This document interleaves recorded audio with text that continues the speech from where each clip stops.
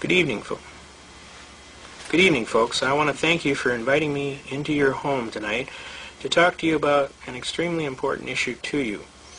I basically am here to talk about the United States Constitution and our government and some of the principles that you need to understand most thoroughly so that you can have an effective opportunity to exercise your constitutional rights. The whole purpose of this is that you understand that these rights come from God, okay, that they are God-inspired. God is the one who endowed us with these rights, and that this Constitution merely offers a legitimate program to protect that all of us can have the rights equally, and as long as we respect our neighbor and allow them also to have the rights equally, the protections are going to last forever. And the reality is that we are going to get thoroughly into your Constitution. We want you to find a Constitution wherever you can, and we are going to basically take you step by step through some of the most important parts of this Constitution so that you can better exercise your rights in a timely fashion. Now, the facts are simple. If you don't know your rights, you don't have any rights, and that's just the way it is. And if you certainly couldn't exercise those rights timely if you don't know what they are. So what's going to happen is they're going to tell you what your rights are, and do you think they're going to tell you in your favor? Certainly not. Now, we've come a long way to put this program on to help you. By the way, my name is Carl Miller. I want to thank you again for inviting me into your home. We're going to proceed with vigor. I should tell you a few things about me, that I'm a prior service soldier. I served 3 combat tours, Republic of Vietnam. I should tell you that I was a participant in the top secret project called Blue Book, where the officers in the jungle smelled a rat in a woodpile, and they decided to pull their top soldiers aside. And they come on over here. Come on over here. We want to talk to you. And they took their top soldiers in the corner, and they started teaching them things like duty, honor, country, pride in the Corps. They taught us history. They taught us all kind of programming as far as what's going on in our government. They taught us the Constitution. We had to be able to rattle the Constitution off just like we would any manual of arms. And this all took place totally top secret so that we wouldn't offend any chains of command or any presidential problems similar to what happened between General MacArthur. And the bottom line is this was taken totally upon their own, shall we say, careers to pull this thing off. And this happened all throughout a lot of the military services in Vietnam. Marine Corps, Air Force, Army, they all pulled aside their best people and they started putting everything on and teaching us our Constitution. So I'm going to try and instill in you that flame that was instilled in me over 25 years ago, in which I have been transferring ever since. I have been fighting tooth and nail to defend the Constitution. I have helped thousands and thousands and thousands of other people do the same. I teach people how to be their own counsel, to stand up in courts of law, and be able to exercise their constitutional rights in a timely and effective manner. And the good Lord willing, I'll be able to keep doing that. So why don't we right now try and get into some parts of the Constitution. The most important thing that I can teach you about this Constitution is the importance of reading it. You must read the Constitution and understand what physically is involved. You must know your rights and timely assert them. That is your burden. If you do not, then a legal term called laches incurs is in full force. Laches is a legal term which is defined as a laches is a species of action wherein a party of reasonable intelligence and integrity, having a right to take an action as is prescribed by law and having failed to timely do so, loses all right to proceed. So what is actually happening out there, folks, is that laches is incurring because most people don't read their Constitution and know what's involved. So then you are left to being told, well, that's what it means. Okay, so you just got to do what you got to do, and you're told, and they're going to tell you in favor of them. They're not going to tell you in favor of you. So it's better for you to read the book and understand what's in it. It's not a very big book. I highly recommend the book.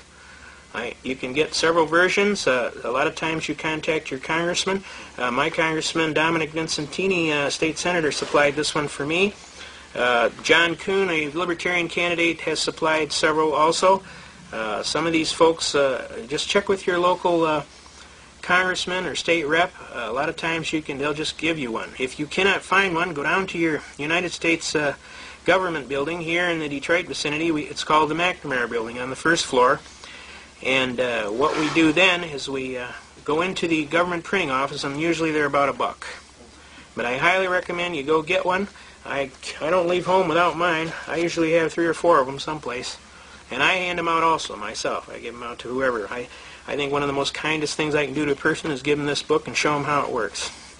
This book is kind of like a genie in a bottle. If you know how to stroke this book, I'm telling you, the genie comes out. And it usually with a force that it will be clearly recognized in any court in the land. Now that doesn't mean it'll be easy. You might have to work a little bit. But basically there's an argument, and it comes like this. If I violate your rights, you may or may not know about it. If you know about it, you may or may not be able to do something about it. If you do have an ability to do something about it, you may or may not have the financial wherewithal to go to a finished program. If you do have the financial wherewithal, you may not have the intestinal fortitude to go to a finished program. So most of the time, your governments and your abusive personalities in government or your corporations pretty much have carte blanche to injure you. Because in 99.9% of the cases, most people will not proceed. But every now and then, you run into that one hard nut, and he doesn't quit or she doesn't quit till the cows come home, and what happens is that person will prevail. And those are the people that are actually generating better protections and better constitutional rights for you. Those are the ones that are going to the Supreme Courts and the Courts of Appeals and what have you, that are pushing, that are spending their life funds to allow you to have the benefit. But if you aren't there to catch the benefit, then the benefit is lost. So we're going to get right into the Constitution. We're going to teach you some things about it. Pay attention, because we're really doing this out of an act of love for you, and we're hoping to God you're going to pick up on it and pay attention. Okay? Now, I'm going to put one Constitution down here so the folks can see it. I will open this up from time to time to demonstrate things to you. I will basically try and read out of another Constitution so that we can better show you some of the things that are involved. Now, it's important that you understand that this Constitution is in writing. It's important that you understand that it is a legal document, okay? That it was ratified by all of the members in a Congress together, right? And that document can be, you can get all the signatures on the document, okay? And it's important that you understand that there was an offer. Government offered to govern. There was a consideration. The citizens considered how they were going to be governed. And government promised that they would govern by Constitution. And there was an agreement. The citizens agreed that if government promised there would be a government by Constitution, that they would agree to allow the Constitution into force. Now there's a unique situation here. It's very rare when you find the party of the first part, which is the congressmen, officers of the government, who are also parties of the second part, as representatives of we the people, the Republic. And when they signed the document as officers of government, agreeing to the Constitution, and simultaneously as officers of representatives of the people in the Republican form of government. And when they signed that document, that constituted an ironclad contract in writing, enforceable in a court of law, pursuant to the Statute of Frauds. Here in the state of Michigan, that's 566.132, Michigan Compiled Laws Act, which basically states anything in writing is enforceable in the court of law pursuant to the Statute of Frauds. Now, all we're asking is that they enforce the contract. We want them to enforce the contract. In other words, if we read something in here, and we got a good reason for why we believe it's the way it is, then they should honor that. And they should honor it in favor of you, the clearly intended and expressly designated beneficiary. But I'll get into that a little later. The program that you should understand, especially, is Article 6, Paragraph 2 of the Constitution. This is called the Supremacy Clause of the Constitution. It's located at Article 6. Everybody see that? Paragraph 2, which is going to start right here, and I'm going to read it to you. Okay? And basically what it says is this Constitution and the laws of the United States, which shall be made in pursuance thereof, and the treaties made or which shall be made under the authority of the United States, shall be the supreme law of the land, and the judges in every state shall be bound thereby. Anything in the Constitution or laws of any state to the contrary or notwithstanding. And when they say notwithstanding, that means notwithstanding in law. That means that's a legal definition. Notwithstanding means notwithstanding in law. Now, a very important case, Marbury versus Madison, 5 U.S. 137. Pardon my reaching here. Marbury versus Madison, 5 U.S. 137. It's recorded at Volume 5, right here. It's an 1803 case, Marbury versus Madison. It's recorded in Volume 5, page 137.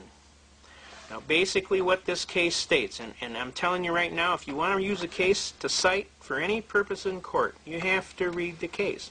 If you haven't read the case and formed a basis upon which a logical determination in your mind could have been reached to form an opinion as to why you should do what you're going to do, then the judge will throw your case out. So read your cases. Don't just quote cases, because you won't win. If the judge ever pins you down and starts asking you some merits of the case, and you can't even understand what the case is about, 9 times out of 10, he's just going to throw your case in the can. So make sure you read the case. This is one of the leading cases in the history of the United States of America. The opinion of the court was given by the Honorable Judge John Marshall, Chief Justice of the Supreme Court. His opinion was anything that is in conflict is null and void of law. Clearly, he said that for a secondary law to come in conflict with the supreme law was illogical. For certainly the supreme law would prevail over all other law, and certainly our forefathers had intended that the supreme law would be the basis of all law. And for any law to come in conflict would be null and void of law. It would bear no power to enforce. It would bear no obligation to obey. It would purport to settle as if it never existed, for unconstitutionality would date from the enactment of such a law, not from the date so branded in an open court of law. No courts are bound to uphold it, and no citizens are bound to obey it. It operates as a mere nullity or a fiction of law, which means it doesn't exist in law. Now let me give you an example in today's timing as to how effective this is. This argument is so effective that it literally nullifies the Brady Bill. It nullifies the crime bill that takes away the right of the people to keep and bear arms on these 19 weapons that turned into 159 weapons. It stops this 666 bill that just went through that they're trying to take away the Fourth Amendment. You see, because they have no power to pass a law that's in conflict with the United States Constitution, and it's automatically null and void of law from its inception, not from the date you go to court and brand it as unconstitutional. Now, I want to get that real clear. A lot of people think that they got to go to court and brand it unconstitutional. I'm here to tell you, if you know your arguments and you can show your arguments, most of the time you will win. Every now and then you run into a hard-nosed, but I'll show you how to deal with him too. Okay? But for now, I want everybody that's got a chance to go out to learn your Constitution, your Article 6, Paragraph 2 of your Constitution. I want you to pay attention to what's going on here. Learn to read about this Marbury versus Madison case. I want to show you, pardon my reach again, this right here is an example of what is called Shepard's Citations. Shepard's Citations is a group of reporters that go through and keep track of all the court cases that have come before the courts, especially the Supreme Court. And they clarify before the court all of the cases. Each one of these little numbers here represents somebody hiring a lawyer and going to the Supreme Court. Every one of these. There's 9 pages of these, folks. Almost 200 years worth that goes against this case, Marbury versus Madison. And I want to tell you, this case is still supreme law of the land. If it wasn't, you would see O's in here where it was overturned, okay? You don't see any O's. There aren't any O's. That means the case is standing. There'd be an O in this column right next to here. You don't see any O's because there's no case that could come up against this case. That's how strong this case is, folks. Now, this is 9 pages. This is 2 pages each. There's 9 pages of this. This represents, if I was to try and teach you what this represents, if I was building a wall from here to the moon out of bricks, that's what that would mean in legal terms, because that's how solid this case is. So it's very important that you understand your Constitution is an ironclad contract in writing enforceable in the court of law. It's very important that you understand Article 6, Paragraph 2, the Supremacy Clause, which says the Constitution and the laws in pursuance thereof and the treaties made or which shall be made under the authority of the United States shall be the supreme law of the land. The judges in every state shall be bound thereby. Anything in conflict or repugnancy is null and void of law. It bears no power to enforce, no obligation to obey, purports to settle as if it never existed. Unconstitutionality dates from the enactment. No courts are bound to uphold it. No citizens are bound to obey it. Now that is one of the most important lessons that I can teach you on the Constitution so that you can understand how strong this document is. You see. And when I go to the law library and I hit some of these law libraries, it's wall-to-wall books, folks. I mean, it's like I take people down there and their chins on the ground. And then I tell them there's 3 floors of this place just like this, filled to the brim with books and books. And did you know that in every one of those cases, this little book right here, this one right here, folks, controls every single book in that law library. Every single one. Every single book in that law library is controlled by this little book. So can you understand how important it is for you to know what's in this little book so that you can effectively call on that kind of a commanding knowledge? Okay? It is absolutely vital that you get a hold of one of these books and start learning it, and don't let anybody take away your constitutional rights. You can't even give your constitutional rights away. You have to voluntarily acquiesce by signing a document on a Miranda release form. That's how hard it is to give away your constitutional rights. We don't want you to give away any of your rights. We want you to know these rights backward, forward, upside down, and other. We want you to be able to rattle them off. Our soldiers could do it. And they did it with the great love in their heart and the pride and the duty that they hold in their heart. And they swore on a sacred oath that they defend the Constitution against all enemies, foreign and domestic. And then they perform their duties to the best of their ability, so help them God. And by God they do, both in the service and out of the service. Okay? We defend the Constitution to the death. We never surrender. We are soldiers above all. And we love our country and our flag and our Constitution.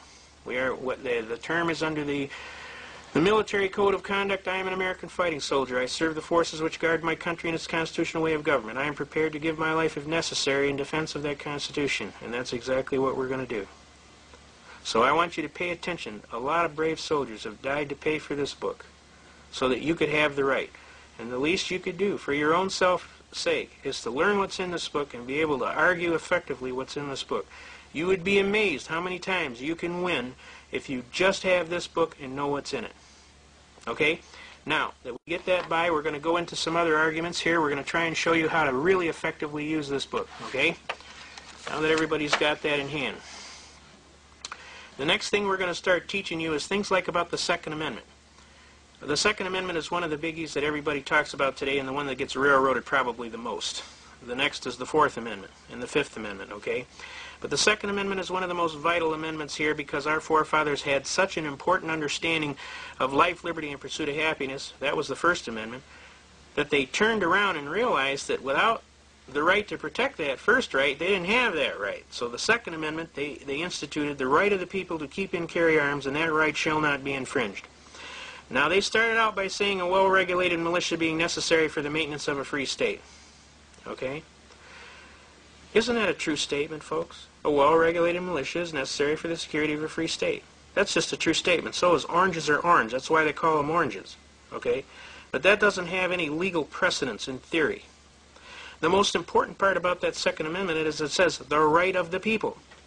And the Supreme Court has ruled in hundreds of cases that whenever it says the right of the people, it means the right each of every single citizen to possess the right equally. Now, a lot of guys like to hand out this manola that, well, that's a collective right. You got to be a member of the militia. That's all hoodoo. You don't have to be a member of the militia. All you have to do is be an American. You have the right. The right to keep and carry arms, and that right shall not be infringed. Now, you will note after infringed, there is no subparagraph A, B, C, D, E, F, G, which would stipulate as to what would be an acceptable infringement. So all infringement is forbidden. Now, who says so? You say so. Do you see that? Does everybody see that? You say so. Who are you? I'm an American. And I'm telling you, you're infringing my rights. You're stealing my rights. I claim infringement. I claim encroachment. I claim impingement. I claim usurpation. I claim you're stealing my right. Because that's what they're doing. And I ask them, what is it you don't understand about the word infringement? Because that's exactly what it says when you look in Black's Law Dictionary. That's another thing I want to bring up. When you want to talk to these people in court, you want to get a hold of one of these books, right here. It's called Black's Law Dictionary. You would be absolutely amazed what's in Black's Law Dictionary. This is the exact words. Just a second, please, folks. This is the exact words that you need to be able to definitively define the word game problem that we are having with these people today. They like to keep changing the words. But guess what? The words in this book are the words that were written when we were in the Constitution when it was signed. And the definitions that are in this book are enforceable in a court of law. You can bring this book into court and pull it open and say, this is the one, Judge. And they gots to listen. And that's the way it is. So for sure, if you're going to be in this, go down to one of your bookstores, whichever you may have in your area, Barnes & Noble or any one of the dozens of decent bookstores, and get a copy of Black's Law Dictionary. You need that to be in this, because this is kind of like defining the map of how to get from A to B. You have to have this book to be able to pull it out so that you can turn around and tell them, hey, don't trample my rights. I take a real dim view of that. Another good book you can pick up on the Constitution is this American Constitution, put out by West Publishing Company. This goes into a whole lot of widened arguments as to your Constitution. Now, after I'm finished talking to you, you're going to have a new concept of Constitution and how it works. You're going to understand that it's what you say it is. If you got an honest right, and I'll give you a perfect example. Now, the First Amendment basically talks about the right of life, liberty, and pursuit of happiness, right? But isn't the right to work part of right of life, liberty, and pursuit of happiness? You got a right to work, right? Contract your labor, your skill, and your time of life as you see fit, right? Does that make sense to you? That's a First Amendment right. Another First Amendment right would be the right to travel freely unencumbered. See, no state can require you to have a license to travel freely unencumbered, and we'll go into that and show you how that is taken care of. Okay? The bottom line is you need to learn as much as you absolutely possibly can in the shortest possible time about your Constitution, because I'm telling you right now as we speak, they are trying to curtail that Constitution and take away rights that you have that have been given to you from your forefathers. There's only one thing that's going to stop that. Well, maybe two. There's two things. The first thing that's going to stop that, if all of us get together, get a hold of one of these books and start shaking it and say, whoa, R.C., we're not letting you take away that Constitution. This is America. We got an American flag on a pole out front. Last time I checked, this is the United States of America. We got a Constitution here, and you ain't touching that Constitution. So you call up that Bill McCullum in Washington, and you tell him he's the guy that sponsored that 666 bill to take away the Fourth Amendment right to have a search warrant. You get a hold of him, and I'll give you his number later on in the speech here. And you call that joker up and you say, sir, what is it you don't understand about your oath of office? We'd kind of like you to leave the Constitution alone. As a matter of fact, we'd like you to make it stronger than it is, not take nothing away from it. Period. And we resent the hell out of you taking an oath of office to protect the Constitution, and we put you in office, and the first thing you do when you get in there is try and scuttle the Constitution and flush it down the toilet. We're not going to put up with that stuff. We want you to understand that real clearly. The second way we can do it is, if necessary and proper, our militias can come together and decide to tell these people that are giving aid and comfort to the enemies of our country by breaking down our laws that you have broken the law of Title 18, United States Code, Section 2381, which says that in the presence of two witnesses to the same overt act or in an open court of law, if you fail to timely move to protect and defend the Constitution of the United States and honor your oath of office, you are subject to the charge of capital felony treason, and upon conviction you will be taken by the posse to the nearest and busiest intersection and at high noon hung by the neck until dead. The body to remain in state until dusk as an example to anyone who take their oath of office lightly. You see, without that oath of office, this Constitution is worthless. That's why we have you take that oath of office, so that we know you will honor this oath of office and that you will keep our Constitution. We don't want anybody taking our Constitution away, and we're here to tell you right now, don't do it. We'll take a dim view of it.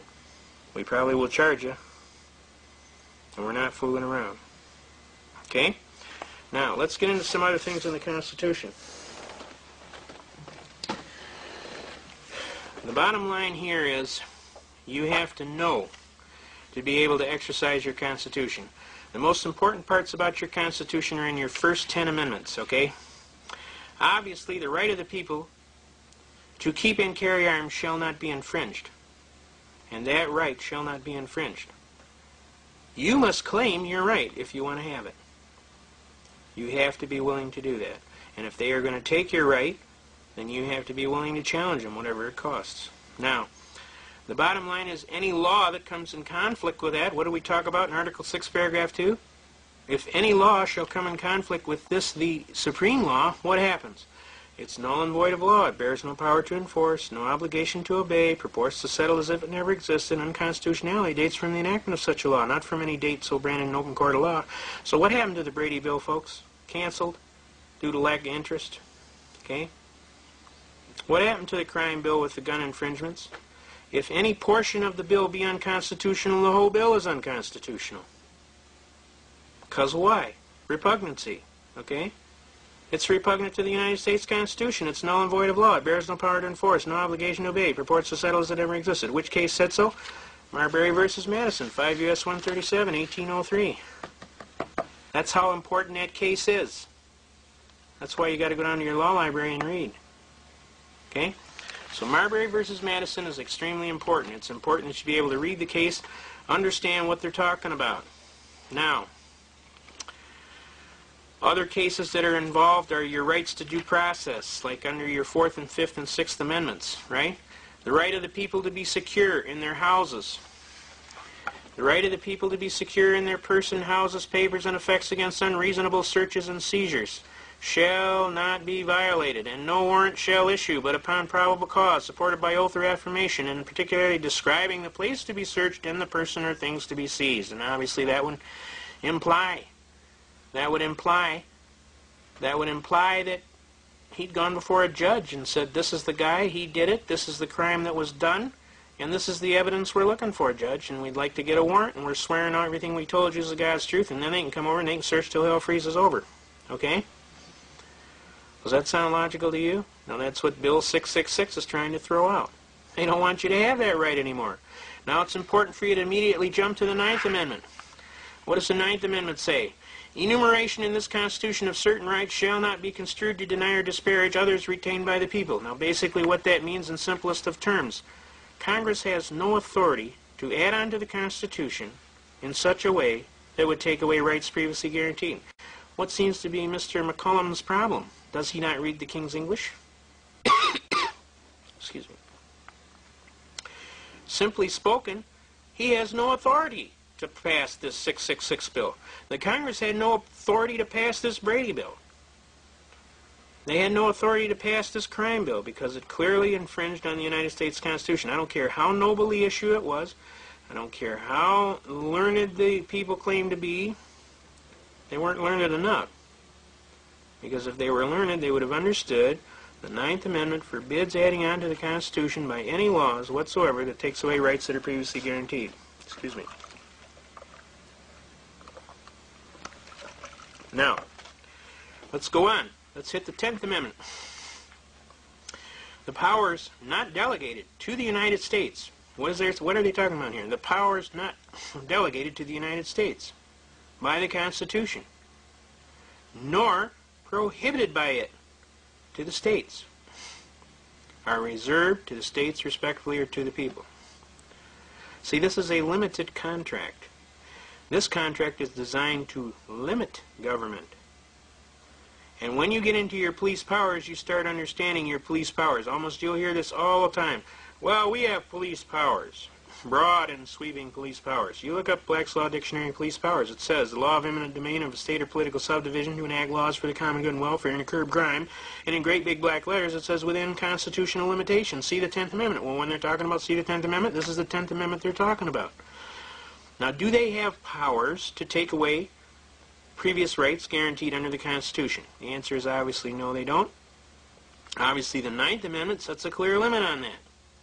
What is it these guys don't understand about their Constitution? They pass these Brady bills, they pass these crime bills, they pass these 666 bills to take away your 4th Amendment right, requiring a search warrant. What is it that they don't understand about the locks on the Constitution? Now, do you see how wise our forefathers were? They knew history, and they knew that history repeats itself if people forget. So what they did is they set a standard, very importantly, toward the end of the contract that clearly stipulated exactly what limits would be there, you see. And it clearly stipulated that no power has existed to take away rights that were previously guaranteed. So how, therefore, is this being done? I'll tell you how it's being done, because they wants to. And they're not doing it by law. Now, why are they getting away with it? Because most of the people don't know any better. And if you don't know your rights and you don't timely assert them, laches and curs, laches being a species of action wherein a party of reasonable intelligence and integrity having a right to take an action as is prescribed by law, and having failed to timely do so, loses all right to proceed. So, by you acquiescing, by not jumping up and saying, hey, hold the line, Chester. You ain't touching that Fourth Amendment. You aren't touching that Second Amendment. We're not putting up with that stuff. You took an oath of office, we're going to hold you to it. You violate that oath of office, we're going to charge you with capital felony treason under Title 18 United States Code, Section 2381. What difference does it make if they're in open rebellion against the United States or if they're breaking down the laws creating the rebellion? Isn't that giving aid and comfort to the enemies of our country? It most certainly is. And it's called sedition. Treason by sedition. Okay? Now we got to start collaring these guys and telling them, hey, what is it you don't understand about the Constitution and your oath of office? We're going to clearly correct that in the short interim. And if you don't want to fix it, we will remove you. And that's our duty and our responsibility. Now, when Benjamin Franklin walked out of all of the hearings to set up this Constitution, a lady reporter walked up to him and asked him, what is it we have now?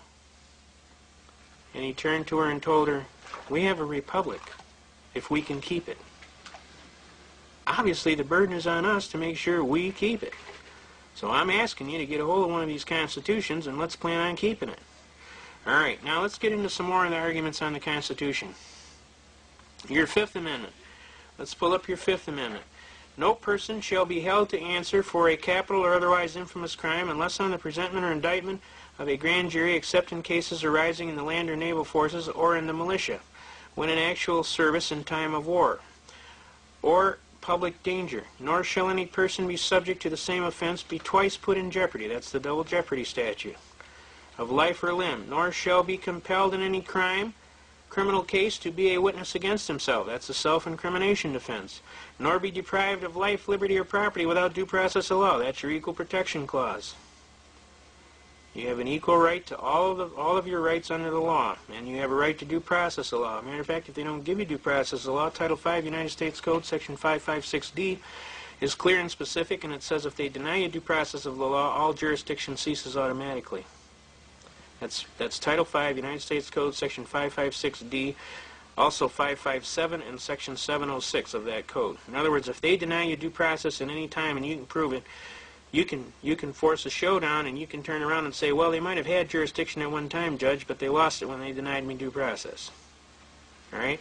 Now, the other parts are you cannot deny him life, liberty, property without due process of law, nor shall private property be taken for public use without just compensation. You know, how many times do you hear about that today? I mean, it's incredible. The Sixth Amendment is another important one. All of them are important, but there are more important ones, all right? In all criminal prosecutions, the accused shall enjoy the right to a speedy and public trial by an impartial jury of the state and district wherein the crime shall have been committed, which district shall have been previously ascertained by law, and to be informed of the nature and the cause of the action and accusation, to be confronted with the witnesses against him. That's the right to confront your accusers. To have compulsory process for obtaining witnesses in your favor. That's the subpoena rights. And to have the assistance of counsel for your defense, or you can stand as your own counsel. And I know they tell you that it's a fool that stands as his own counsel, but it's my argument that it's a fool that doesn't. Because I'll tell you why. You know your case better than anybody. How many times do you hear about gripes between attorneys and the citizens? The biggest gripe they have was, well, he never said nothing about that, or she never said nothing about that. Well, she didn't do this, or she didn't do that. Well, why? Because they don't know the case as good as you do. You're the one that knows your best case. The only thing they know is how to apply the law. So all I'm telling you is learn how to apply the law and your constitutional rights, and then you don't need to do that. The only time you get into trouble is if you run your mouth too much and you get into self-incrimination. So obviously you have to keep your wits about you and watch your mouth. But the bottom line is, actually, I personally believe you're the best person to present the facts of your case, because you're the best person that knows all the facts. The only thing you know how to do is how to actually do it in a legal and lawful manner that is recognized by the legal community. And that's really not hard to learn. I can teach you, believe me. All right, the Seventh Amendment. In suits of the common law, where the value in controversy shall exceed $20, the right of trial by jury shall be preserved. It's supposed to say shall remain. And no fact tried by a jury shall be otherwise re-examined in any court of the United States, because the jury is the ultimate trier of fact. Then according to the rules of the common law. Now, we'll get into that common law argument. There's a lot of heavy arguments around that common law. Basically, I don't want to overwhelm you on the first time out of the chute, because that's not hard to do, okay?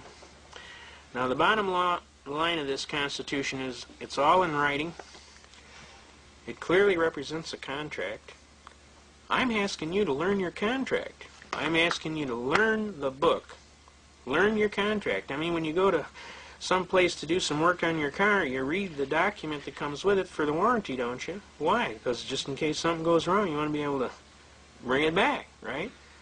Well, I'm asking you to read the warranty on your Constitution so that you can understand the rights that you have under that Constitution, so that if you don't get it right, we can bring it back. Does that make sense to you? All right. Now, it's also important that you understand that this Constitution is a very unique document, and that this Constitution is supposed to be enforced, and I'm going to teach you some things here right now. This is a program, I don't know how it's coming out here. This right here is representation. I know it's kind of hard to see here, but basically what we're talking about here is this comes from the books that tell the judge how, right here and over here, this comes and tells the judge how the Constitution is to be interpreted. This is from the Am Jurisprudence volumes, and this is volume 16. You want the Constitutional Law section, right here, Constitutional Law, and you want section 97. And when you start reading it, the most important part about it, and I'll read it, is that a Constitution should receive a liberal interpretation in favor of the citizen is especially true with respect to those provisions which were designed to safeguard the liberty and security of the citizen in regard to both person and property. Can you see that? Can you all see that? Is that coming out right here? Over more. Okay. All right. To safeguard the liberty and security of the citizen in regard to both person and property. See Note 31, Breyers v. United States, 273 U.S. 28, and all of these 40 Supreme Court cases hold that axiom. In other words, it's supposed to be liberally enforced in favor of the citizen for the protection of rights and property. And a constitutional provision intended to confer a benefit should be liberally construed in favor of the clearly intended and expressly designated beneficiary. 32. Go down 32, DeJammer v. Hospital Authority of Albany, in all of these cases. Okay, can you see that? All right, help me out here. Okay, is it in? All right. I'm just trying to tell you. You can go look this up and you can better see it. Can you see it clearly now? Okay. All right, now, let's do that over again. And a constitutional provision intended to confer a benefit should be liberally construed in favor of the clearly intended and expressly designated beneficiary. Similarly, a provision intended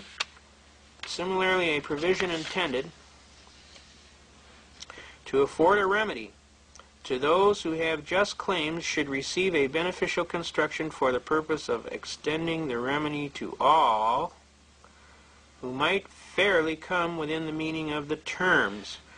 And that's Ryder v. Fitchie of Ohio, a Supreme Court case, okay? That's note number 33, okay? Now, this comes out of 16th Am Jurisprudence. In other words, I have this Constitution. This Constitution is a contract in writing enforceable in the court of law pursuant to the statute of frauds. I'm asking for specific performance, Your Honor, in favor of me. I am the beneficiary of the contract. There's also a basic premise in contract law, Basic Contract Law 101 of any first-year law student, that says the contract shall be enforced most favorably in favor of the non-preparer. And that's you. You didn't prepare it. Now, if you believe honestly that you have a right and you can timely bring that right before a proper adjudicated authority, and you can clearly stipulate as to what your right was, guess what? They gots to listen. That's the way it is. That's the way it's supposed to be. And I'm telling you, if you know your rights and you timely assert those rights, you have those rights. But if you sit on your haunches and you cry foul, it's just terrible. Somebody ought to do something about that. Hey, be a somebody. Do something about it. Don't sit there telling me somebody ought to do something about that. Be a somebody. You do something about it. You honestly got an honest bitch, you go out there and you take care of it. Because that's what it takes to be an American. That's what it's all about. That's what being an American is all about. That's what separates you from the rest of the whole world. Because Americans, you don't trample on their rights because they're going to come get you. You do not trample on their rights. They won't put up with it. So be an American and don't put up with it. Stand up there and be counted. Now I want to read the next argument there, which is argument number 98, which basically deals with the effect of an emergency. Argument 98. Does everybody see that there? Get it there? Pretty good? All right. Argument 98. While an emergency cannot create power and no emergency justifies the violation of any of the provisions of the United States Constitution or state constitutions, public emergencies such as economic depression, all right? I'll go over here to the next page. What happened here? All right. All right, let's go.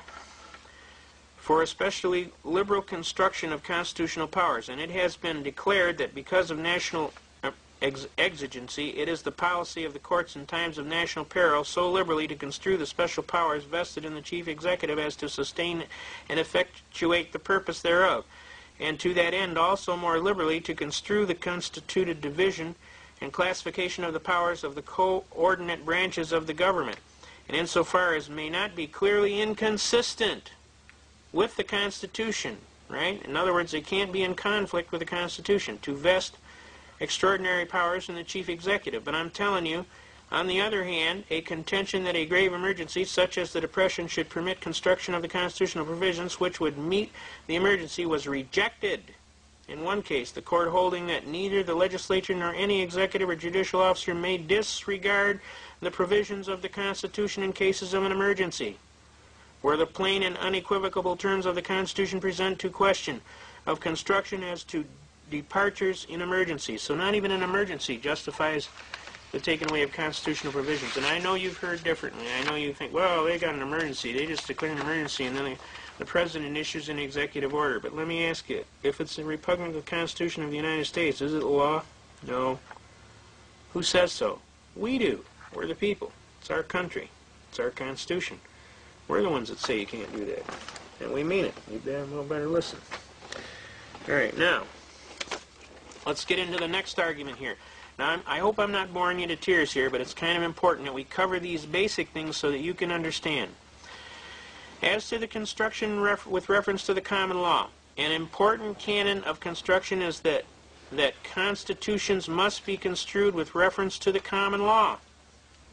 That means the law of the little people out there, not the corporations. Okay? Since in most respects the federal and state constitutions did not repudiate but cherished the established common law, this fact has been taken into consideration by the courts in construing certain clauses in a state constitution, such as the provisions securing the right to a jury trial.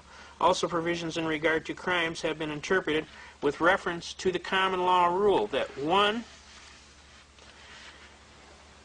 charged with a crime may be convicted of a lesser offense necessarily included in the crime charged.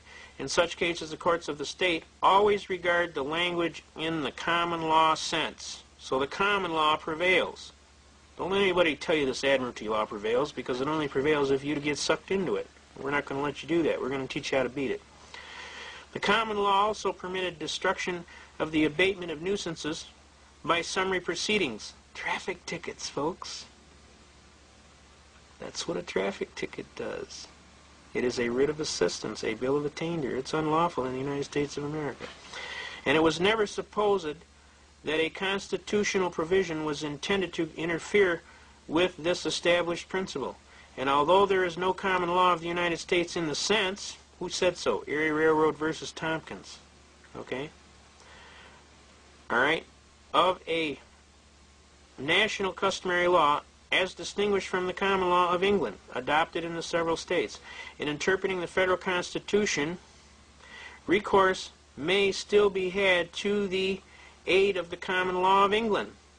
It has been said that without reference to this common law, the language of the federal Constitution could not be understood.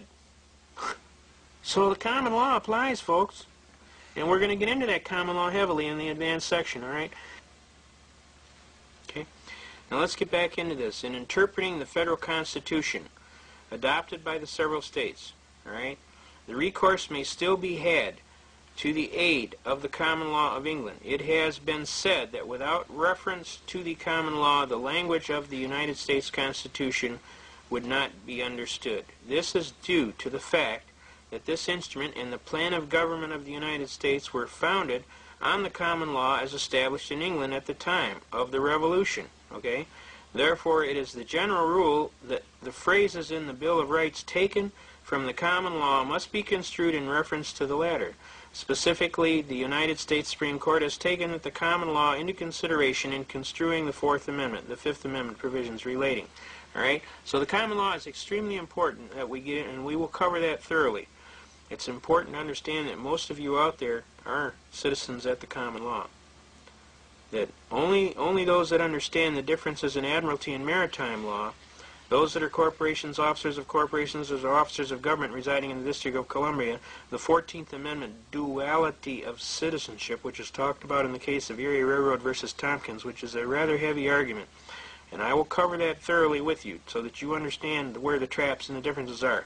But for right now, I'm trying to demonstrate to you construction and programming so that you can understand that this Constitution right here is the supreme law of the land. It is a contract in writing. It is enforceable in favor of you. In an open court of law, you are the beneficiary. Okay? I want to give you some basic more points on this Am Jurisprudence argument. This is section 114 of the 16th volume of Am Jurisprudence second. I'm going to give you a couple more of these sites so that you can understand how powerful a document this is. Okay? Let's go to the next section, which is 115, which is, let's see, which one? 117. 117 is the next serious section. They're all serious. By the way, I highly recommend you go down to the law library, grab that 16th volume Am Jurisprudence, start at section 1, and start paging through to section 300. You will absolutely be astounded. We are now in 16th Am Jurisprudence, second, section 117. And I will read it to you. Basically, various facts and circumstances extrinsic to the Constitution are often resorted to by the courts to aid them in determining its meaning. As previously noted, however, such extrinsic aids may not be resorted to where the provision in the question is clear and unambiguous. In such a case, the courts must apply the terms of the Constitution as written, and they are not at liberty to search for meanings beyond the instrument, which that militia argument and that collective law theory of the Second Amendment is. They're reaching far. All right? Clearly it says in the plain English, the right of the people to keep and carry arms shall not be infringed. Now, what is it you don't understand about the word infringed? They're infringing. The Brady Bill, it's infringement. The 1968 Gun Control Act, it's infringing. All of these, the CCW acts of these states, they're infringing. Who says so? You do. How shall a document be enforced in favor of who? You. When are you going to enforce it? You're the one that is the citizen. All power is inherent in the people. You're the one with the power. Enforce your power. All right? Does everybody understand that argument? That's the magnificence. I'm bringing the genie out. We're stroking the bottle here. And I'm going to bring the genie out here in a second. You're going to understand the magnificence of the power of this book. You see, once you understand this is an ironclad contract, once you understand that this is enforceable in the court of law pursuant to the statute of frauds, once you understand you have a right to claim specific performance on the contract. Your Honor, I'm demanding my right to keep and carry arms, and that right shall not be infringed. I want specific performance. I am the holder of the contract. It's supposed to be enforced in favor of me. I am the clearly intended and expressly designated beneficiary, the citizen. I want the thing protected in favor of my right. Does that make logical sense to you? Now do you start to understand the power of this document? Okay? See, before, you just thought it was a bunch of writing in some textbook that you had to take when you took a civics class in high school in the 11th grade. See, I want you to understand that you don't leave home without this. This is more important than your credit card. Okay? Next, let's get into the next section. I'm going to cover some more of these am jurisprudence sections so that you can understand. I want to get into section 155. 16th am jurisprudence, section 155.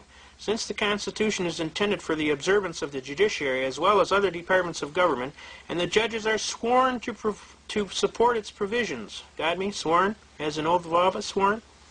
The courts are not at liberty to overlook or disregard its commands or countenance evasions thereof. It is their duty in authorized proceedings to give full effect to the existing Constitution and to obey all constitutional provisions, irrespective of their opinion as to the wisdom or the desirability of such provisions, and irrespective of the consequences. Thus it is said that the courts should be and are alert to enforce the provisions of the United States Constitution and guard against their infringement by legislative fiat or otherwise. In accordance with these basic principles, the rule is fixed that the duty in the proper case to declare a law unconstitutional cannot be declined and must be performed in accordance with the deliberate judgment of the tribunal before which the validity of the enactment is directly drawn into question.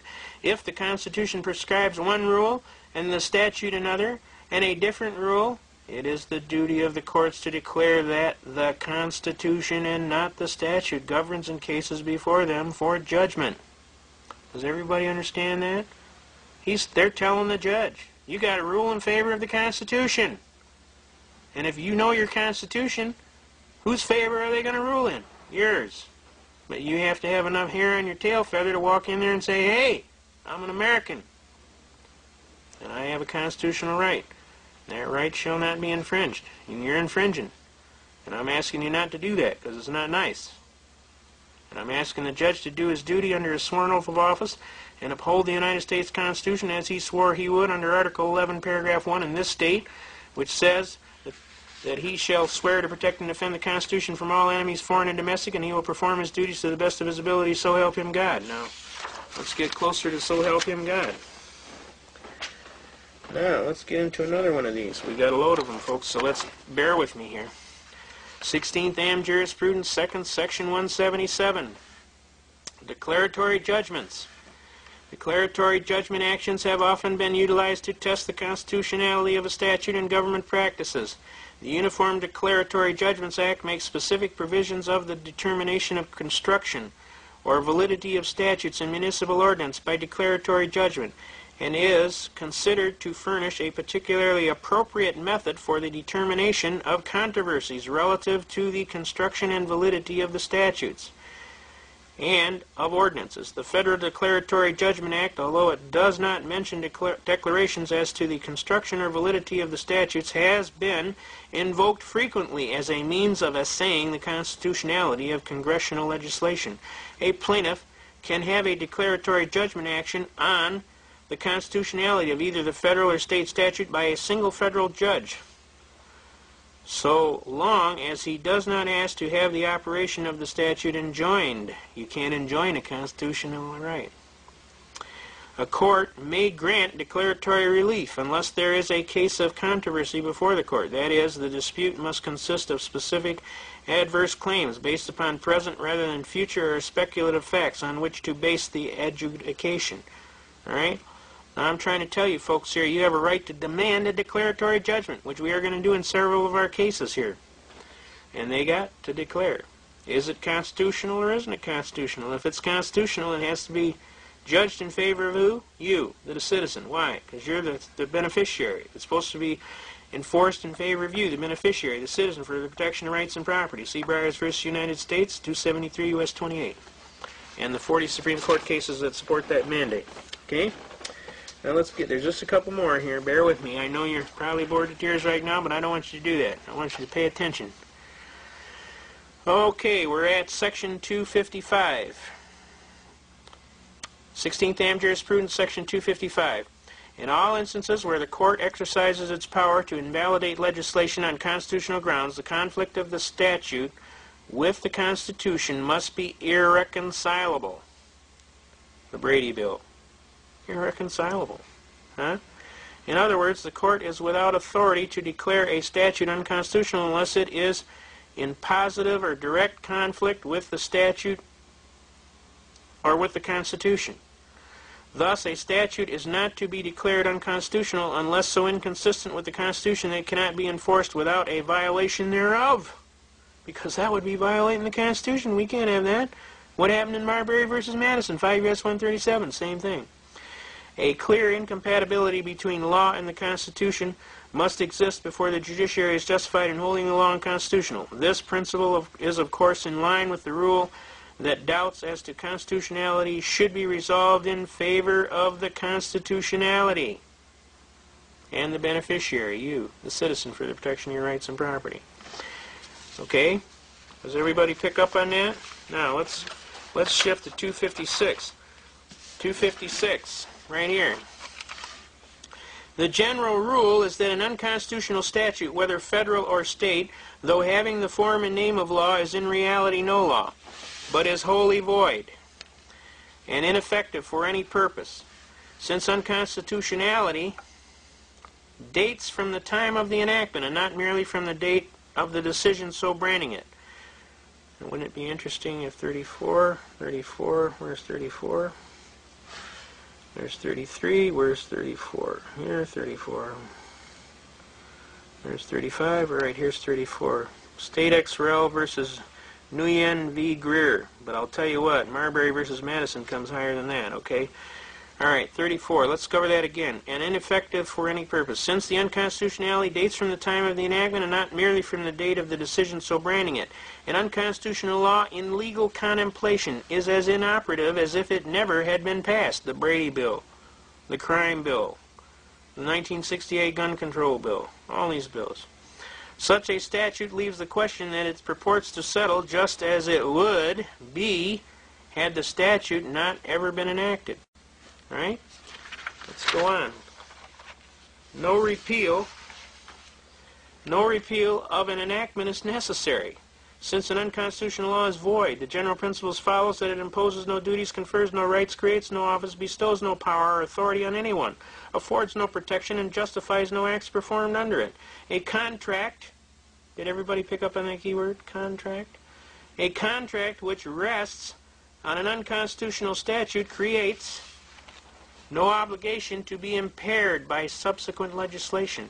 No one is bound to obey an unconstitutional law, and no courts are bound to enforce it. Persons convicted and fined under a statute subsequently held unconstitutional may recover the fines paid. A void act cannot be legally inconsistent with a valid one, and an unconstitutional law cannot operate to supersede an existing valid law. Indeed, insofar as a statute runs counter to the fundamental law of the land, the Constitution, it is superseded thereby. Since an unconstitutional statute cannot repeal or in any way affect an existing one, if a repealing statute is unconstitutional, the statute which it attempts to repeal remains in full force and effect. And where a... well, what did I say there? Remains in full force and effect. Is the Second Amendment in full force and effect? You better believe it. Okay? Now what is it they don't understand about infringed? And where a statute which it attempts to repeal remains in full force and effect, and where a clause repealing a prior law is inserted in the act, which act is unconstitutional and void, the provision of the repeal of the prior law will usually fall with it, and will not be permitted to operate as repealing such prior law. In other words, the law stands always. The real law, the Constitution. The general principles stated above apply to the constitutions as well as to the laws of several states insofar as they are repugnant to the Constitution and the laws of the United States. And let's see if 54 will confer. Kuhn versus Berry, but I can tell you Marbury versus Madison is higher than that, but I'd be willing to bet you they cited Marbury in that. Moreover, a constitution of a statute, a construction of a statute which brings in conflict with a constitution will nullify it as effectively as if it had, in its expressed terms, been enacted in conflict therewith. So, anything passed in conflict with the United States Constitution is clearly unconstitutional. It doesn't take a college professor graduating magna cum laude from Harvard to figure these things out. All you have to do is read. That's why God gave you eyes now. The actual existence. Well, let's go to 257. 257, same book, 16th Am Jurisprudence. The actual existence of a statute prior to determination that it is unconstitutional is an operative fact and may have consequences which cannot justify being ignored. When a statute which has been in effect for some time is declared unconstitutional, questions of rights claimed to have become vested, of status, of prior determinations deemed to have finality and acted upon accordingly, of prior determinations deemed to have finality and acted upon accordingly, and of public policy in the light of the nature both of the statute and of its previous application, demand examination. All right? It has been said that an all-inclusive statement of the principle of absolute retroactive invalidity cannot be justified. Obviously, it would be ex post facto. An unconstitutional statute is not necessarily a nullity. It may have indeterminate consequences binding upon the people. All right? So you have to pay attention to what's going on. Now, let's get a few more and we're out of here. Section 258. I'm just going to read the important section here. On the other hand, it is clear that Congress cannot, by authorization or ratification, give the slightest effect to a state law or constitution which is in conflict with the Constitution of the United States. Does that make sense to you? In reality, it would be what? A nullity. Why? Because it's in conflict or repugnancy. It'd be in violation of Marbury versus Madison, all right? Now, are you starting to see the gist of what's going on here? There's just one more, I think, and we're out of here. All right, Section 260 of the same 16th Am Jurisprudence. Now, folks, head down to the law library. The books are usually green or red in color. They're kind of thick. Ask the librarian where Am Jurisprudence 2nd is stored. Go on over there, grab the 16th volume, start at Section 1, and just start paging through to Section 300. I'm telling you, you won't believe it. We're going to look at Section 260. Although it is manifest that an unconstitutional provision in the statute is not cured because included in the same act with valid provisions, and that there are no degrees of constitutionality. In other words, it's either constitutional or it's unconstitutional. There's nothing like, it's kind of like half pregnant. There's no such thing, all right? So that an act is either constitutional or it is unconstitutional, okay? So if you got statute here and most of it's constitutional and a part of it's unconstitutional, guess what? It's all unconstitutional. So what we got here is a crime bill. And we got part of it is constitutional and part of it's unconstitutional. Obviously, they had no authority under the Second Amendment to fool around with the right of the people to keep and bear arms. They couldn't demand that the people not possess certain firearms. So, this directly applies to this crime bill. Obviously, part of the bill is constitutional and the other part is not constitutional. So what is the end result? The whole bill is unconstitutional. Does everybody see that? Excuse me. Now, I want you to start looking at these things, and I want you to start hammering these guys, and don't let these guys pull this kind of stuff. Hook them. Go over there and collar them. Say, hey, Charlie, why don't you step over here for a minute? I want to check out something here. I mean, you would if they had your wallet. Wouldn't you? Does that make sense to you? Now, we're going to get into a unique argument here. For the last half hour, I've been trying to hammer home the power of this book. This book right here. Okay? I'm trying to hammer home the power of this book to teach you that this is the most valuable book in your whole life. If you know what's in this book, I am telling you, you are in full possession of your American citizenship. If you don't know what's in this book, I am telling you, you're going to be a slave, subject to the whim of extrajudicial people who want to tell you what to do, when to do it, how to do it, and how high to pack it. Now, my honest philosophy to you is, as a kindness and a Christian to you, I tell you, learn this book, just like you would your...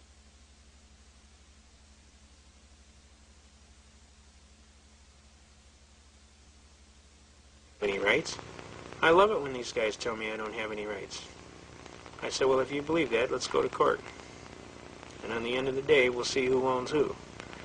But I'm going to tell you right now, if you violate any of my constitutional rights, I will sue your socks off and I will attach everything you own, bank, business, and home. And I'm telling you, I'm the one your mama warned you about. So you damn well better listen. Do not violate my rights. because I will come after you, and I will take care of business, and I will do what is necessary and proper, and I will pull every stop out, and I will go dig up every nut, bolt, and screw, and when it's done, you will find out you messed with the wrong American, because this American is not going to back down. Okay?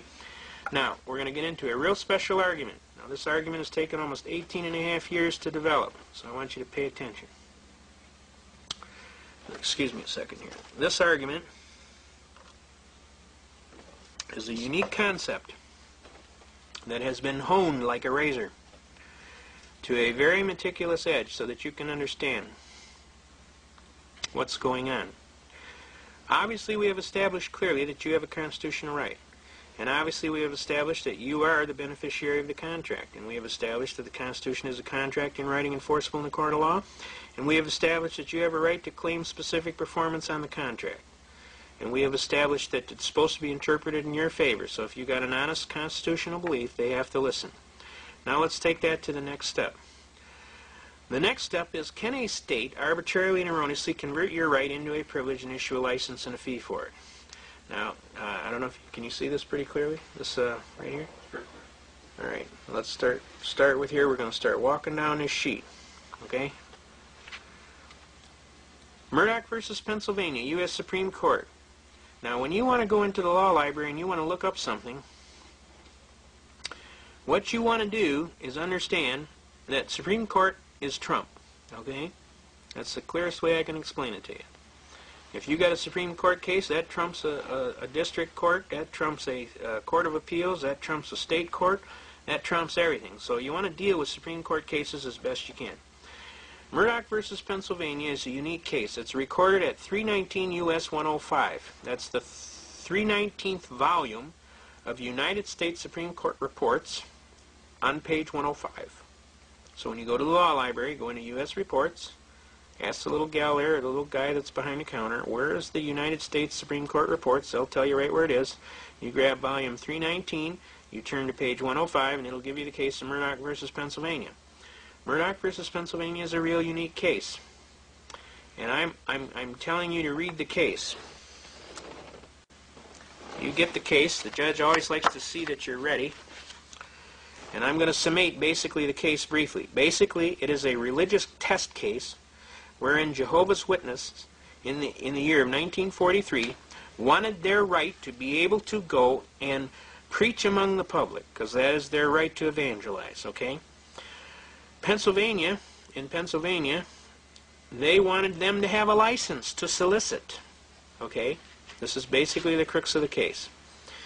Now what happened was, the Jehovah's Witnesses claimed their First Amendment right of life, liberty, and pursuit of happiness, the right to worship and exercise their religion unencumbered, right? And, of course, that's one of the mainstays that founded this country, was the religious freedom, okay?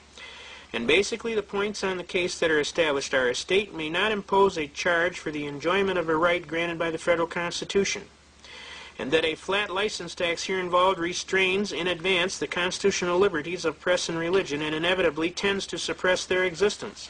All right, let's pull that over there. Everybody see that? Okay. All right, I'll start again. A state may not impose a charge for the enjoyment of a right granted by the federal Constitution, and that a flat license tax here involved restrains in advance the constitutional liberties of the press and religion and inevitably tends to suppress the exercise thereof. That the ordinance is non-discriminatory and that it applies also to peddlers of wares and merchandise is immaterial. The liberties granted by the First Amendment are and in a preferred position. Since the privilege in question is guaranteed by the federal Constitution and exists independently of the state's authority, the inquiry as to whether the state has given something for which it cannot ask a return is irrelevant. All right? No state may convert a secured liberty into a privilege and issue a license and a fee for it. Now, a lot of people come back to me and say, well, I'm not a Jehovah's Witness, so that case doesn't apply to me. I want you to reach. I want you to understand, we're not talking about whether you're a Jehovah's Witness here. What we're talking about here is, are you an American and do you have rights? What they are talking about here is that these Jehovah's Witness people exercise their rights timely. that they had a right to worship and exercise and worship their God and evangelize as they chose, and that the state came in and arbitrarily converted that right into a privilege and issued a license and a fee for it. That is totally unconstitutional. Now, we took that case as a pioneering case, and we argued that case for all of your constitutional rights. All you need to do is keep in mind that you are an American and you have constitutional rights, number one. Number two, you have to keep in mind what right. Can you pull the right out of the Constitution? If you can pull the right out of the Constitution, and I'll give you an example. How about the right to travel freely and unencumbered, pursuant to Shapiro versus Thompson, and we'll get into that. How about the right to keep and bear arms, right? Does a state have a right to require a license and a fee for the exercise of the right? And if they do, can you ignore the license and the fee? We'll get into that. Now, obviously, in this case, it's clearly established, and this is the premise of this case. No state may convert a secured liberty into a privilege, issue a license and a fee for it, and require you to have that. Otherwise, you committed a crime. That's totally 100% unconstitutional. I want that to get across real clear. Now let's jump to the next case. By the way, Murdoch is recorded at 319. That's the 319 volume. U.S. Reports, page 105. We'll start the case. All right? Go read the case, though. Make sure you read the case. I don't want anybody to come up and tell me they didn't read the case, because I'm going to get on you. You're not following. That's failure to follow instructions. Okay? Now, we're going to walk down the next step of this case. We took care of Murdoch here. Let's go to Shuttlesworth versus Birmingham, Alabama, which is recorded at volume 373. The same U.S. Reports. You go to volume 373, turn to page 262. When we go to Shuttlesworth versus Birmingham, Alabama, this is another unique religious case, okay? In this case, 6 ministers were accused, of inciting to riot and otherwise create a disturbance and disturb the peace, okay? They had a sit-down. This case came down in 1962. And what happened was they said they needed to have a license to have a public gathering, okay? And what happened was it went to the Supreme Court, and the Supreme Court says, no, you don't need to have a license for the exercise of a First Amendment right to freely assemble, okay? Right, basically the gist of the case is the Negro ministers were convicted in Alabama State Court of aiding and abetting in violation of criminal trespass ordinance in Birmingham, Alabama. The only evidence against them was to the effect that they had incited 10 Negro students to engage in a sit-down demonstration at a white lunch counter. Actually, there were 6 ministers, but only 2 got charged, as a protest against the racial segregation. Then they cite other cases. A lot of times you can find other cases in these cases. In Gober versus City of Birmingham, Alabama, this court today holds, on the authority of Peterson versus City of Greenville, that the convictions of those 10 students for criminal trespass were constitutionally invalid. Since those convictions have been set aside, it follows that these petitioners did not incite or aid and abet any crime, and that therefore the convictions of these petitioners must be set aside. Now basically what they were claiming is their constitutional right to freely assemble.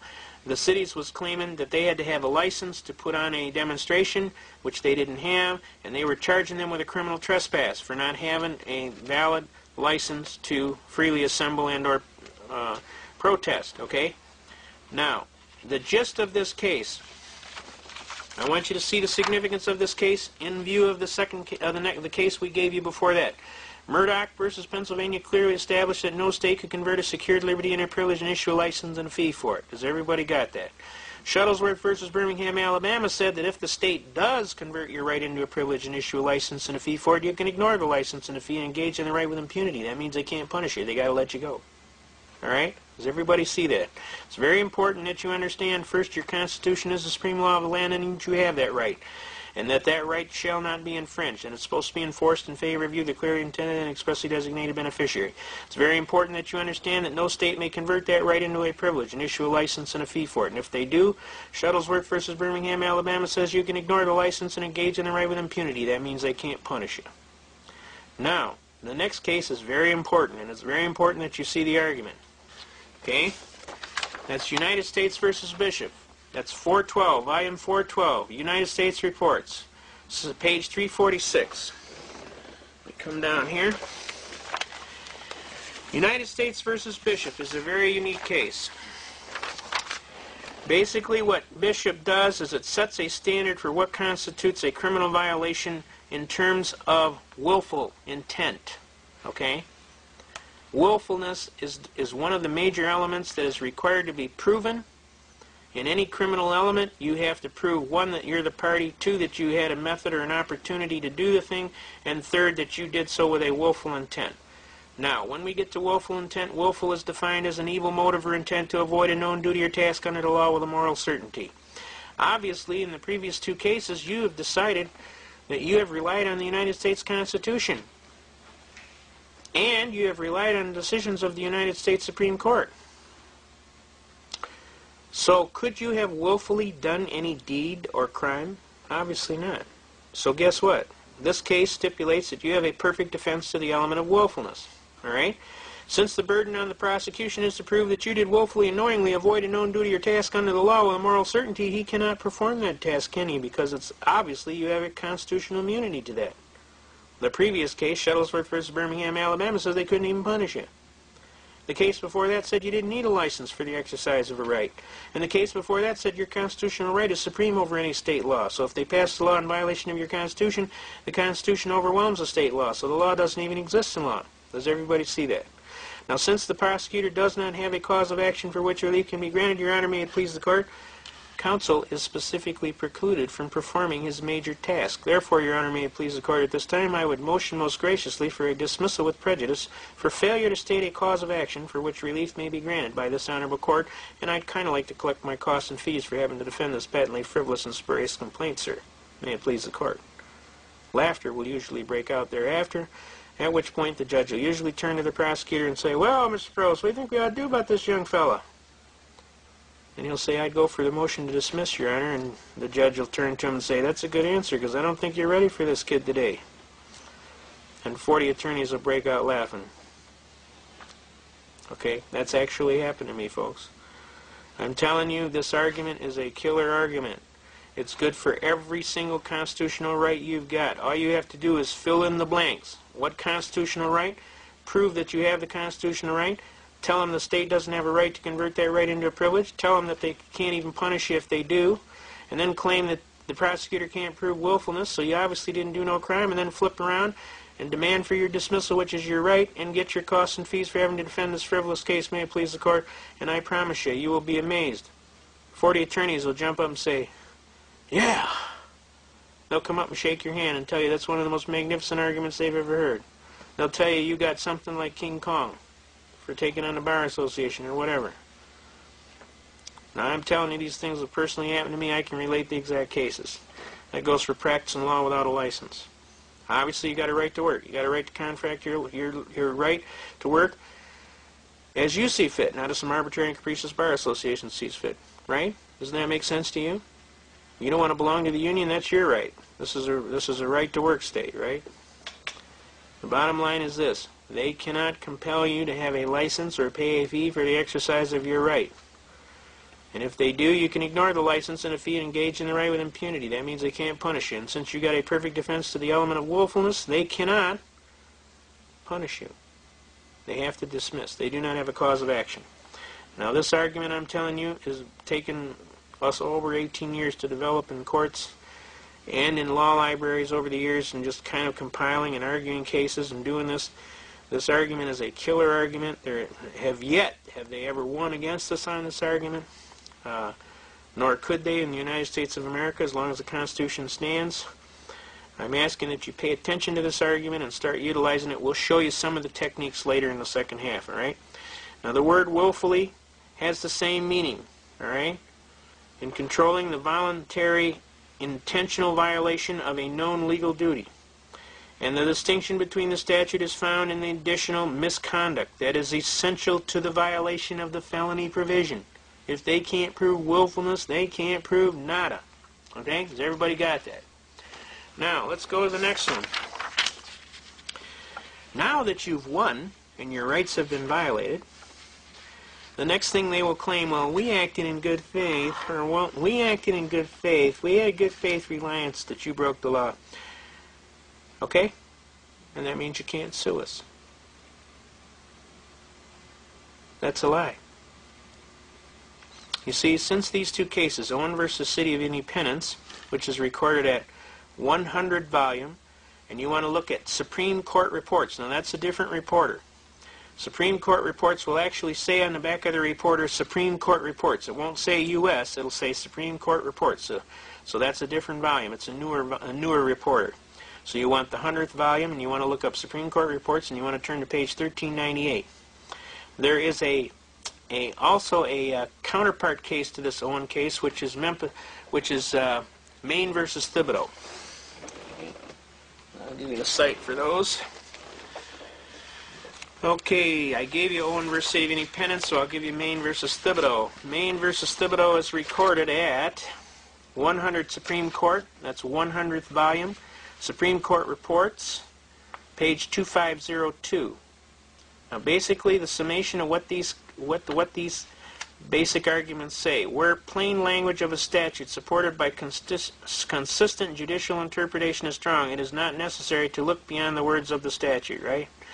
Now, these are both civil rights cases. The right of action created by statute relating to deprivation under color of law, of state law, of a right secured by the Constitution and the laws of the United States encompasses claims which are based solely on statutory violations of federal law and apply to the claim that claimants had been deprived of their rights in some capacity to which they were entitled. Now, whenever this happens, folks, you must understand something.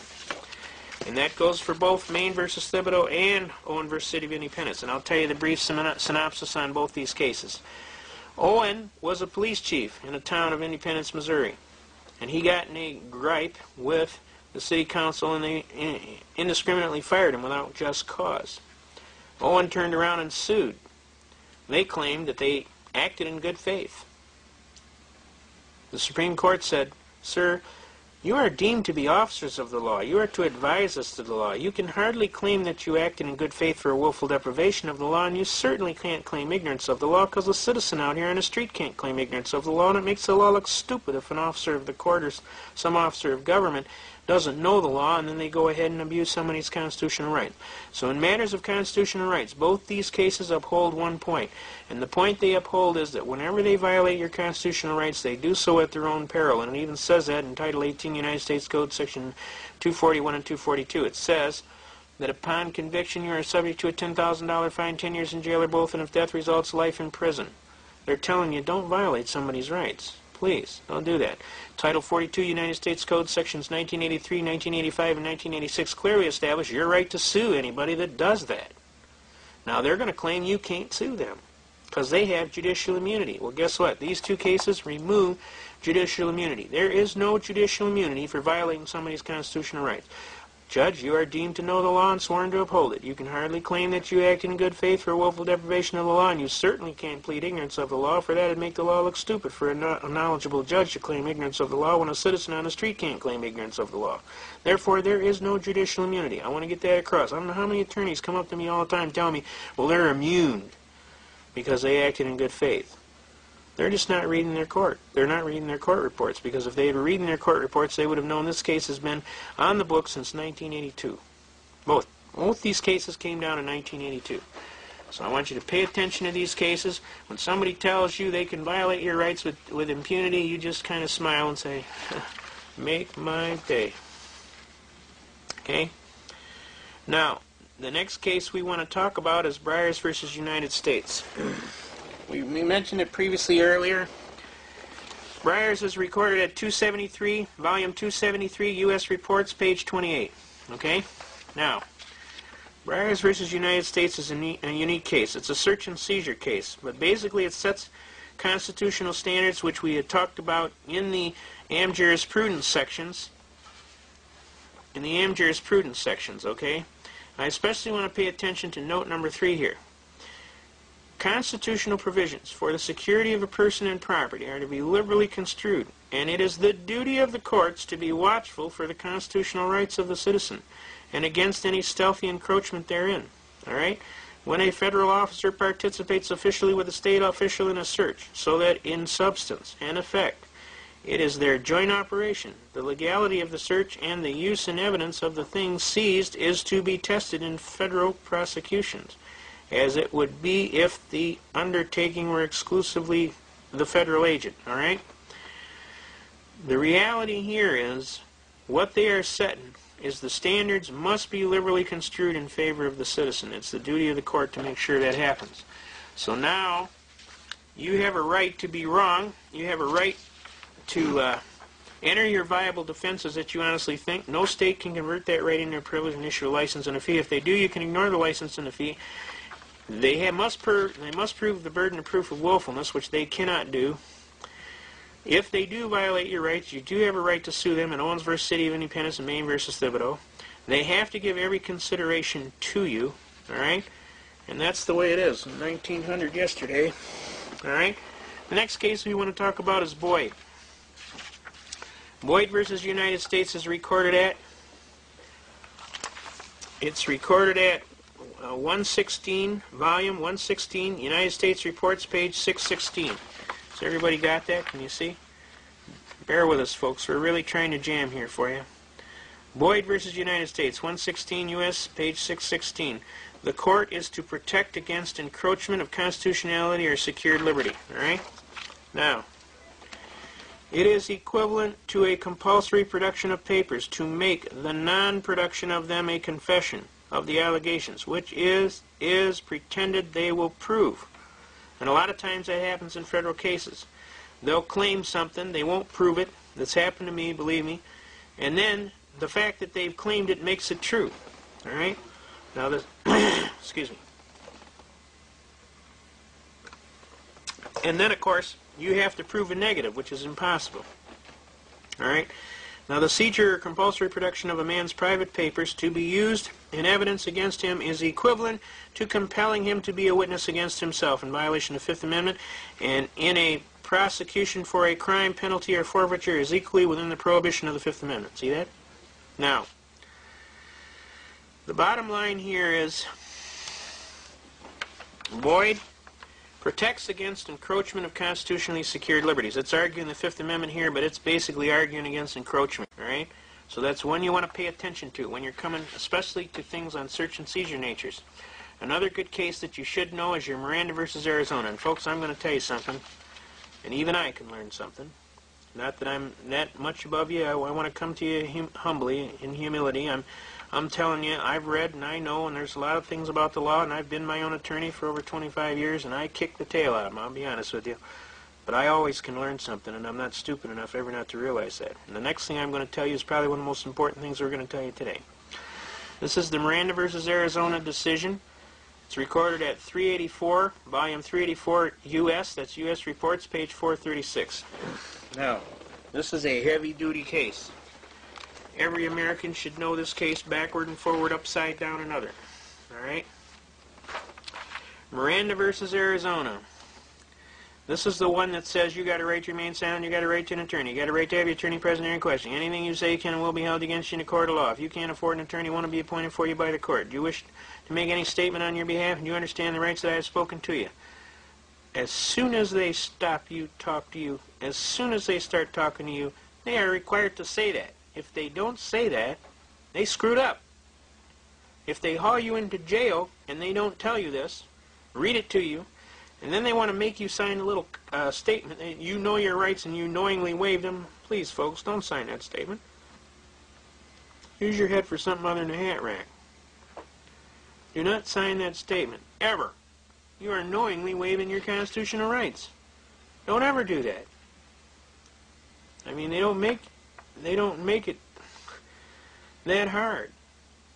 As soon as you hear those people start talking that, you tell them right effectively, I want to talk to an attorney. And I'm not saying nothing until I talk to an attorney, especially if you're talking to federal people, BATF. These people will lie, cheat, steal. They will do anything they can to hammer you. Their whole purpose in life is to hammer you. I don't want you to think, oh, what nice guys, so maybe we can just work this out. Why don't we just talk and maybe we can get things worked out? You don't talk to these people, folks, and you're talking to somebody who learned the hard way. You do not talk to these people ever. I don't care if you think you're a nice guy and you want to be courteous. I don't think you think if you're going to work it out. I don't think you think if you're smarter than they are and you can beat them. I'm telling you, you don't talk to them, period. You button that hatch. An old wise legal defense counsel told me one time. He said, the first rule is keep your big mouth shut. I said, okay, what's the second rule? Keep your big mouth shut. He said, what's the third rule? Keep your big mouth shut. I said, after you follow them 3 rules, the rest is easy. It's when you open your big mouth that you get in trouble. Not that you would do anything wrong anyway, but they'll twist, lie, cheat, and steal and make it into something you didn't do, and before you know it, you won't even recognize what's happened. And I'm telling you it's happened to me. So I'm telling you as a friend. I'm not telling you as a smart ass or anything else. I'm telling you as a friend. Do not talk to these people. They do not have your best interest at heart. And you may think, well, they're the government, and they're responsible, and they mean well. Well, they don't. They don't mean well. They don't mean you're well, and they will jam you, believe me. And if you're not real good at getting out of it, you can be in a lot of trouble. All right, now, let's look at this Miranda decision. In the absence of other effective measures, the following procedures to safeguard the Fifth Amendment privileges must be observed. The person in custody must, prior to interrogation, be clearly informed that he has a right to remain silent, and that anything he says will be used against him in a court of law.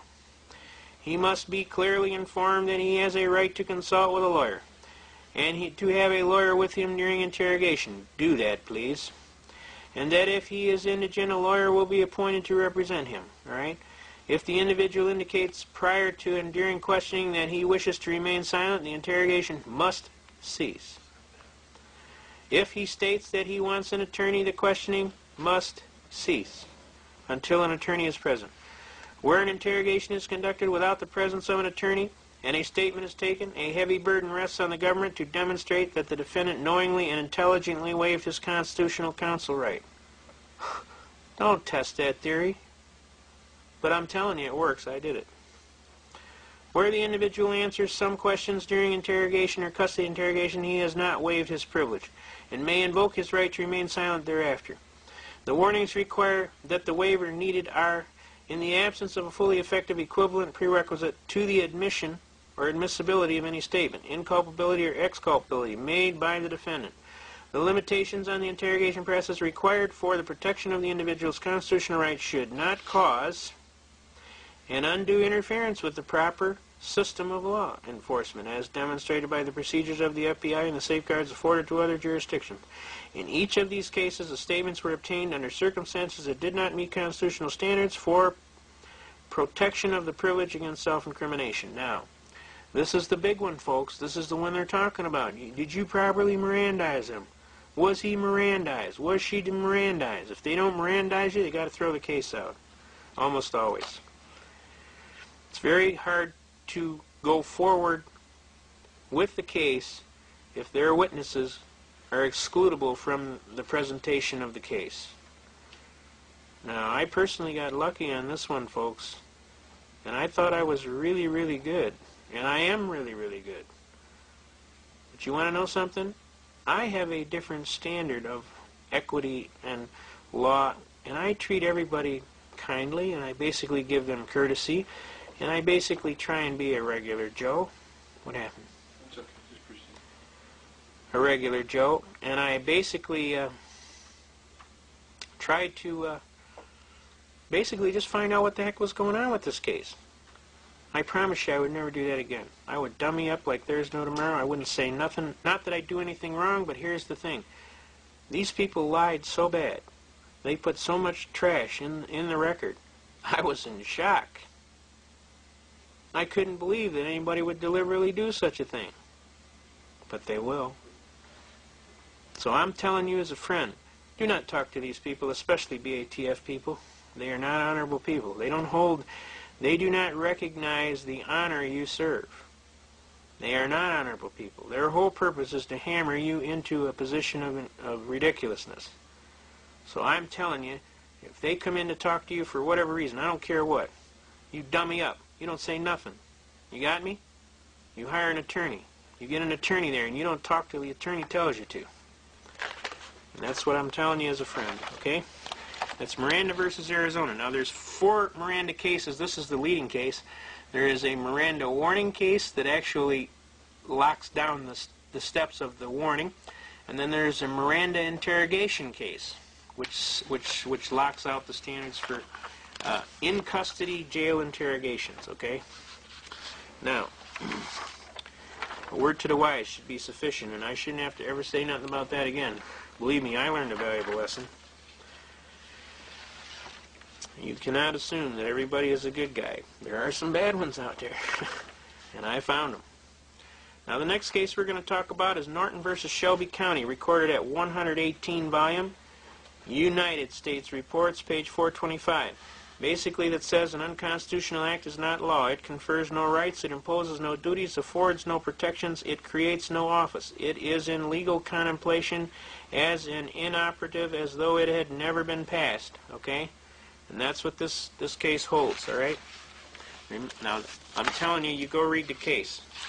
Don't screw around. If the judge asks you questions about the case, you better know about what it says, all right? Because if he thinks you didn't read it, he's going to throw your case out. The court follows the decision of the highest court of the state in construing the Constitution and the laws of the state unless they conflict with or impair the efficacy of some principle of the federal Constitution or of the federal statutes or a rule of the commercial or general law. The decision of the state courts on questions relating to the existence of its subordinate tribunals and the eligibility and election or appointment of their officers and the passage of its laws are conclusive upon federal courts, all right? Now, some of the most important thing is, while acts of de facto incumbent of an office lawfully created by law and existing are often held to be binding from reasons of public policy. That's a very important point. Public policy. You want to watch out for the terms public policy. It's often confused with the state's right of eminent domain of police powers. Police powers and public policy are almost the same thing, except one's done without law because we wants to, and the other is done because they're claiming a police authority to do so. All right? But when they're talking about public policy, the acts of the person assuming to fill and perform the duties of an office, which does not exist, can have no validity whatever in law. Okay? An unconstitutional act is not a law. It confers no rights. It imposes no duties. It affords no protection. It creates no office. It is in legal contemplation as inoperative as though it had never been passed. Okay? Has everybody got that? Now, this basic first portion of this program is designed clearly to help you. And if you take these basic cases on this one page, you will have gone a long way in getting your constitutional rights back. Okay? Now, we're asking you to pay attention. Learn your Constitution. We're going to go into some heavier stuff through the second portion of it. But we want you to learn your Constitution. This book here is a citizen's rule book. It also has jury instructions in it. It also has a lot of important arguments in it. Some of the important arguments in it go along with what we've been talking about. Right? All laws which are repugnant to the Constitution are null and void. Marbury versus Madison, 5 U.S. 137. We already argued that one. Where rights secured by the Constitution are involved, there can be no rule or lawmaking or legislation which would abrogate or abolish them. That's again Miranda versus Arizona. An unconstitutional act is not law. It confers no rights. It imposes no duties. Affords no protection. It creates no office. All right, that's Norton versus Shelby County, which we just talked about. The general rule is an unconstitutional statute, though having the form and name of law, is in reality no law, but is wholly void. All right. 16th Am Jurisprudence, 2nd Section 177, and also 256.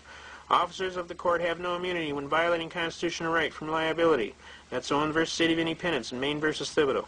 No state shall convert secured liberties into privileges and issue licenses and fees for them. Murdoch versus Pennsylvania. If the state does convert liberty or a privilege into a privileged citizen, can engage in a right with impunity. That's Shuttlesworth versus Birmingham, Alabama. The court is to protect against any encroachment of constitutionally secured liberties. That's Boyd versus United States. Constitutional rights must be interpreted in favor of the citizen. That's Byers versus United States. We have covered all of these cases thoroughly so that you can see clearly. All right? And we're trying to teach you how to better effectively use your Constitution. Okay? We're trying to get it down to a serious program where, what do you want to do? Open it up. All right. All right. And this book here also brings out all of these court cases, all right? Notice it's got Norton versus Shelby County in here. It's got Miranda versus Arizona. It's got Marbury versus Madison. It's got the jury has a right to judge both the law as well as the fact. John Jay, First Chief Justice, U.S. Supreme Court. The jury has the right to determine both the law and the facts. Samuel Chase, U.S. Supreme Court Justice, 1796. Singer, All right. The jury has the power to bring a verdict in the teeth of both law and fact. Oliver Wendell Holmes, U.S. Supreme Court. The law itself is on trial quite as much as the cause, which is to be decided.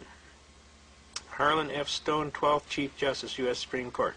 The pages of history shine on instances of the jury's exercise of its prerogative to disregard instructions of the judge. That's United States v. Doherty, 473 Fed 2nd 113. All right, now we're going to wrap up this first part here. Basically, we want you folks to hopefully not be overwhelmed. Take your time. Play the tape several times. It'll come to you. It's really not that hard. We want you to have a new reverence for your Constitution. We want you to know that a lot of brave soldiers paid for it with their life. Excuse me. We want you to know that they died miserably, some of them. And we want you to know that this is a serious, very serious thing here. We want you to know that we love you, America. And we want you to know we need your help. We need your help. We need your help to learn your Constitution so you can better and effectively come forward, pick that book up, walk out there and shake that book and say, "Shaking it, boss."